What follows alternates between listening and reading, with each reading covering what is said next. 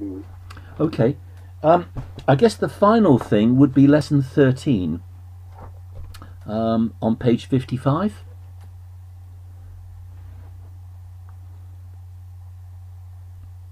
Thank you for your patience, by the way, Brian. 13. Yeah. How does false religion misrepresent God by its actions? Mhm. False religion does not treat people as Jehovah does. The Bible says that false religion's sins have massed together clear up to heaven. For centuries, religions have meddled in politics, supported wars, and caused or approved the deaths of countless numbers of people. Some religious leaders enjoy a lavish lifestyle and demand money from their followers to pay for it. These actions prove they do not even know God, yet alone have the right to represent him. The book is rather harsh in saying that religions that are involved in politics and warfare, or whose religious leaders demand money whilst at the same time they live lavish lifestyles, are basically hypocrites. Would that be an accurate assessment?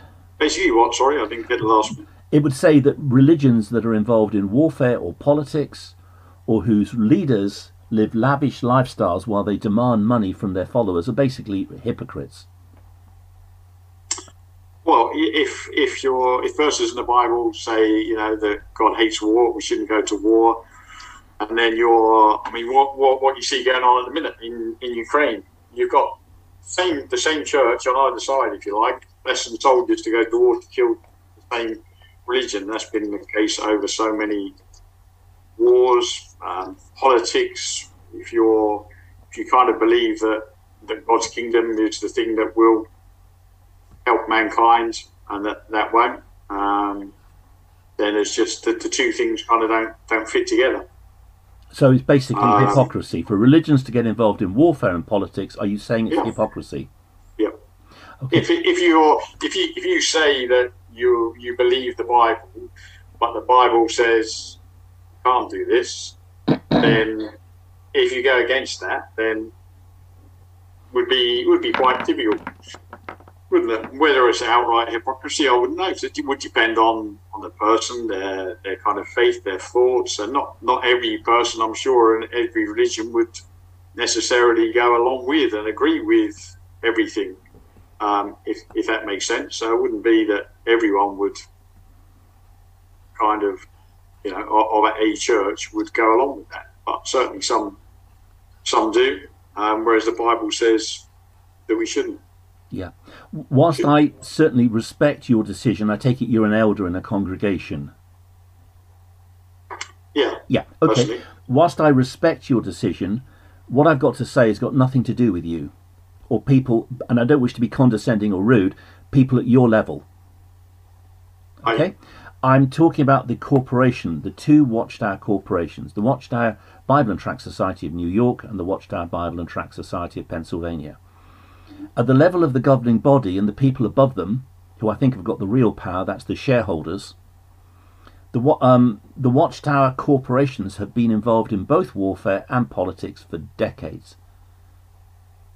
And not only that, even on JW Broadcasting, I've seen Brother Hurd and Brother Lett wearing solid gold Rolex watches. One of them was wearing a solid gold Rolex Submariner watch costing $20,000 on JW Broadcasting. Now, they don't wear them now because there was a scandal, but they've worn these watches while they're asking for funds, especially Mr. Lett. He said there's more money going out than there is coming in. And he's wearing, and at other times he's been wearing solid gold Rolex watches. I don't think he's wearing a Rolex watch. Not at the moment, no. They've stopped wearing them because there was a scandal because of it. But at the start of JW Broadcasting, they were wearing these solid gold watches, Rolex watches, that were given to them as a gift by the shareholders. I presume by the shareholders. I mean, that's one thing. I don't kind of get the term shareholders, really. The two Watchtower corporations have shareholders. The Watchtower Bible and Tract Society of New York and the Watchtower Bible and Tract Society of Pennsylvania, the second corporation, was incorporated in the state of Pennsylvania in December 1884. And both of these corporations have shareholders. Okay, Not shareholders not, who own the companies, who own stock in the Watchtower. Every year yeah. there is a shareholder meeting for people who own stock in the Watchtower. I would disagree with that. I don't think that happens. Well, that's something for me to do. I'm going to have to look in the Watchtower and find a reference to the shareholders. It says in one of the Watchtower magazines, quite harshly, that United Nations is of the devil. I don't want to read the whole article, but the whole tenor of the article is the United Nations is one of the beasts of the Book of Revelation, and it's of the devil. That's the Watchtower, 15th of November 1982, pages 5 and 6. But 10 years after that article, in 1992, the Watchtower joined the United Nations. And I have to ask, I have to ask why. Why did the Watchtower Bible and Tract Society of New York join the United Nations as an NGO, that means non-governmental organization, in 1992, when at the time you were teaching that the United Nations was of the devil? With the greatest respect, sir, I find that a little difficult. I'm trying to be polite. Not really, because if that's a way to access a court to get you freedom of religion, same as the European Court of Human Rights. So wouldn't be something that you would normally get involved in. But actually, if that's the only way you can have a solicitor who will go and sit in the European Court of Human Rights to protect people, to go for freedom of religion, then you would have to use that. I mean, you have some religions that won't use the internet and things like that, but if that's a tool you can use, that's a tool you can use. And sometimes you just have to use a certain tool. Doesn't mean you're necessarily part of that organisation, does it? Lloyd Barry, who was the then governing body member, signed the Watchtower Bible and Tract Society of New York into NGO membership of the United Nations in he actually signed the documents in 1991.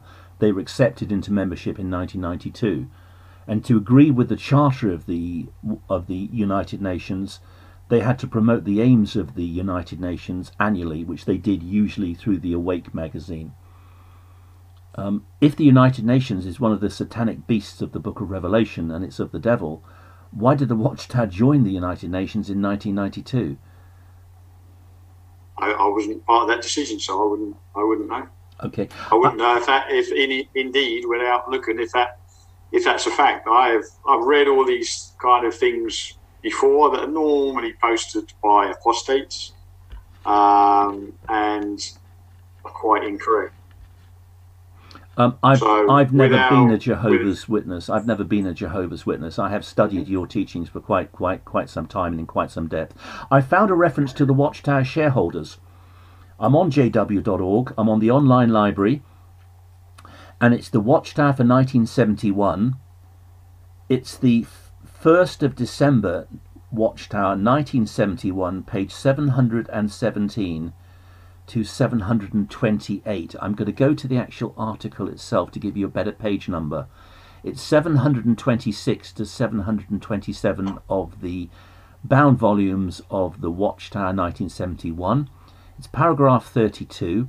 It says, after the Society's directors and officers were elected by the shareholders, their represented consideration was directed to 6 amendments that were proposed to the charter of the Society, which was a Pennsylvania corporation incorporated 60 years earlier in the year 1884. These would amend Articles 2, 3, 5, 7, 8, 10. The First Amendment resolution that was adopted proposed the enlarging of the purposes of the Society so as to assume properly the great worldwide work that lay ahead. Also, this amendment put God's name Jehovah into the Charter. Amendment 3 did away with the original Charter's provision that fixed 1-year membership in the Society on the basis of one's money contributions to the Society. Henceforth, and it goes on, but it mentions the Watchtower shareholders there. Mm-hmm. So the Watchtower, both Watchtower corporations do have shareholders. I'm not making that up. Yeah, but it kind of what it depends. So it's not a shareholder, as in a shareholder in a business. Yes, it is. Yes, it is. The Watchtower Bible and Tract Society of Pennsylvania was incorporated December 1884 as a not-for-profit business, and it issues shares. Now, Russell held a lot of those shares. When he died, we don't know where those shares went. I strongly suspect that's where the real power lies. I think the governing body are just gophers. They're hard-working gophers who do what they're told. The real power would be the people who own the shareholders. Would be the shareholders in the society.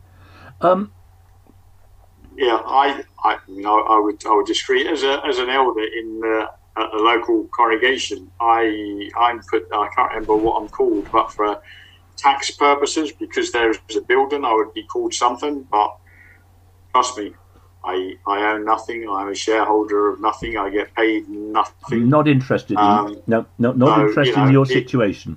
It is just sometimes with tax purposes, the way you have to work within law, within rules, might be, certain things that you have to say. I own two businesses, so I kind of understand some of that. For tax purposes, you have to tick certain boxes, and you have to have certain references.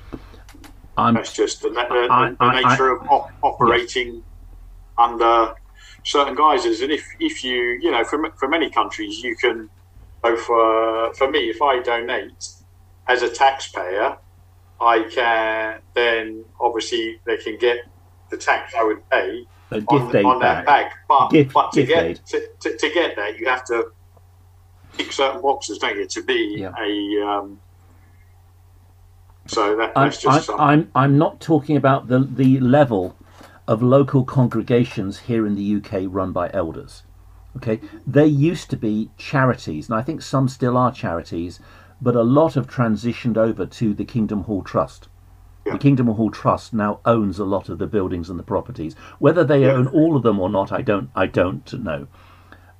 Yes, which is something they had to bring in by law in this country. Right. You couldn't run each were individual charities, each congregation, and they said they didn't want that anymore. Okay, I'm only talking at the level of the Watchtower Bible and Tract Society of New York and Pennsylvania, at the level of the shareholders. Mm-hmm. Okay, with regard to war, the Watchtower Bible and Tract Society, and I don't know which corporation, I would imagine it's the New York corporation, but I can't at the moment prove it.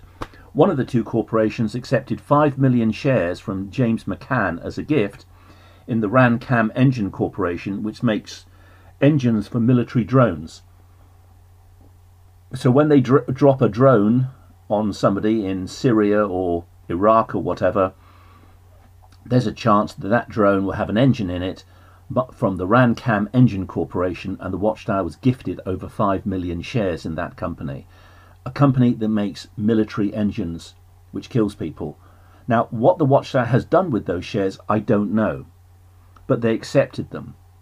Why, if the Watchtower was God's organisation, the clean organisation, cleansed by Jesus Christ in 1919, why would they accept shares in a company that makes engines for military drones? They wouldn't. But they did. Did they? Yeah. Yeah. And you know that? Yeah. You have the piece of paper, you have the fact? No, the Watchtower's never sued. There. Lots of people are saying this on the internet and no one's been sued. Why don't they sue? Can you tell me the point of this conversation? Well, are you trying to persuade me in some way? I don't quite understand that, sorry. Well, Brian, you're beginning to lose me a little bit on Brian, why is the Watchtower exactly the same as all the other big religious corporations, the Anglican Church and the Catholic Church? Why is it involved up to its eyeballs in politics, in warfare? And there's many more quotes. I can give you quotes from the Watchtower, where the Watchtower states that it's involved in warfare. The Watchtower admits it's been involved in warfare. Do you want me to give you the quotes? No. First and Second World War. Watchtowers from those times admitted that they were involved in warfare. Can we go there? Can we look at that? No, Why not? I think a bit pointless, if I'm quite honest. I don't know if you just, I don't know what the point of this conversation is. You know, what are you trying to prove to me something? I don't know. Or do you honestly want answers, or do you just want to pick holes in Jehovah's Witnesses? I want answers. Why is the Watchtower Society involved in politics and warfare? Well, it's not. It is. Am I involved in politics, or do I steer absolutely clear of anything? Have I ever voted in my life? You're gaslighting me. I made it very clear. I made it very clear that I'm talking at the level of the two corporations and the shareholders and the governing body. The governing body are the gopher boys who do what they're told. They're hard-working gophers. The real power is with the shareholders. The two Watchtower corporations, not you. You're just an elder in a congregation in Ipswich. You are not a member of the governing body. So I'm not interested in you, and I'm not talking about you. The Watchtower Bibles Tract and Tract Society of New York and Pennsylvania are involved in warfare. Even in the Watchtower magazine, they admit their involvement in warfare. In the Second World War, in Australia, they sent brothers who went for Bethel service to work on military bases in canteens, and also, quote, working in machine shops producing instruments of war. I found out that company is the Taylorcraft Aircraft Corporation, which during the Second World War made military aircraft. It was an aircraft corporation owned by a very wealthy Jehovah's Witness called Mr. Taylor. And in the Watchtower for the 1st of June 1947, 2 years after the end of the Second World War, on page 173, I don't have an original copy of that Watchtower, I've only got a PDF of every Watchtower of that year. It states how the Bethel sent Jehovah's Witnesses who went for Bethel service to work in canteens on military bases, or, quote, working in machine shops producing instruments of war. That means producing military planes during the Second World War to fight the Japanese, making military planes for the Australian Air Force. And that's in the Watchtower.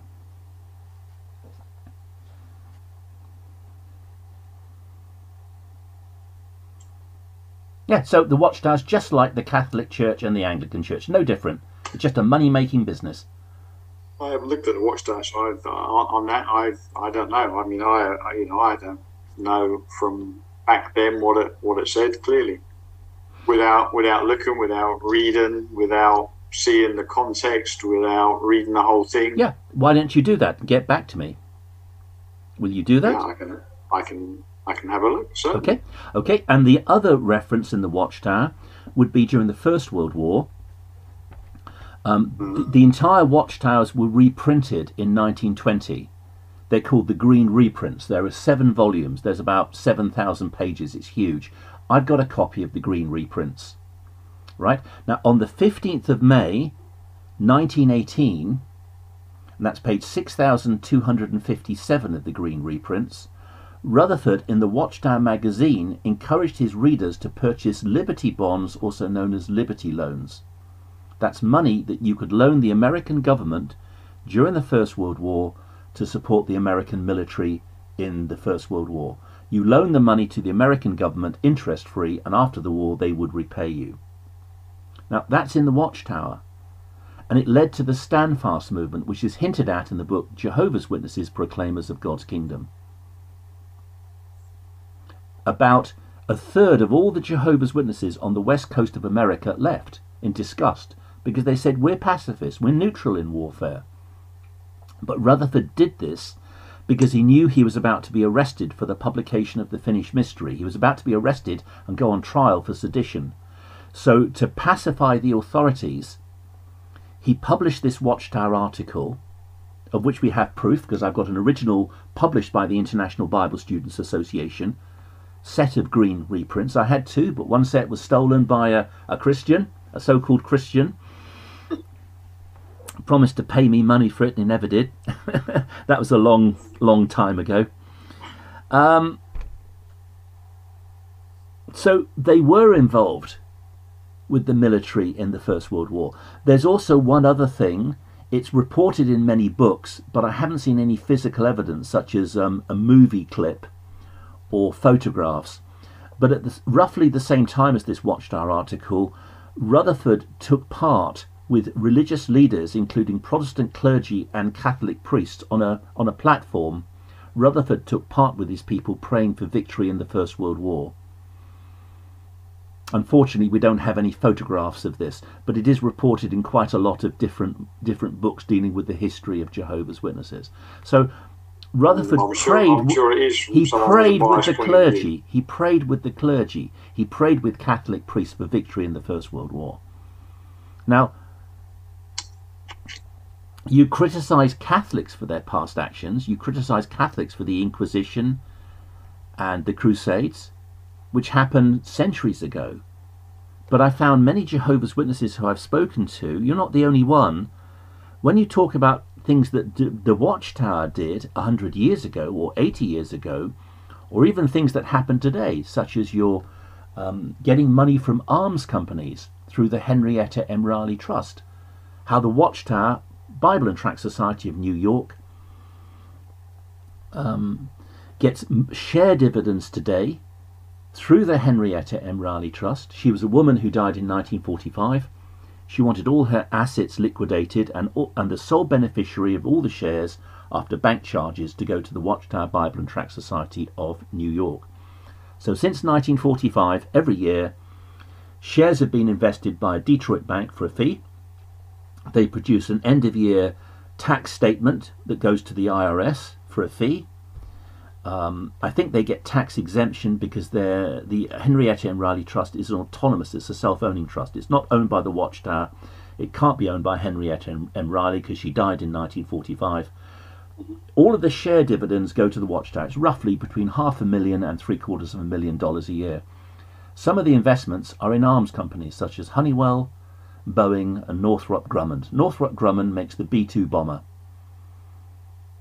And the Watchtower accepts this money every year. This is hypocrisy worse than the Catholics and worse than the Anglicans. The Anglicans and Catholics don't pontificate that they are God's organisation and that they are clean, that God appointed them in the year 1919 and that they're neutral in warfare and politics. The Catholics and the Protestants don't claim that. But the Watchtower does, and then at the level of the governing body and the shareholders, they go behind your backs, hard-working, honest elders with a good heart. They go behind your backs and they do the very thing that they claim to be against. They get share dividends from arms companies. This is honestly can't be God's organisation. It's a scam. These men who wear Rolex gold, solid gold Rolex watches while they're asking people for donations on JW Broadcasting are just scamming you, sir.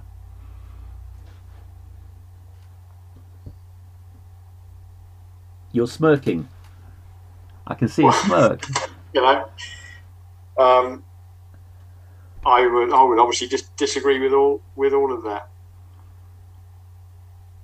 You disagree with my reference for the Watchtower, 1st of June 1947, page 173. Do you? You haven't even read it, but you disagree with it. No. Well, yeah. So without reading, no, I can't agree with you. I can only go by my knowledge, by my understanding, you know, of everything that I'm aware of, without looking at all that.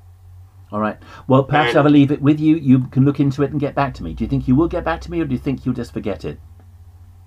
I don't know. I'll have a look. All right. All right. Well, I'll leave that with you, Brian. Thank you. Not today. No. I've got to go off and do something else. But okay. I can never speak Monday or Thursday, and I don't reply to voicemail. So just send me a text a day or two before, giving me notice. Okay. All the best, Brian. Thank you. And you. Nice to meet you. Bye. Bye.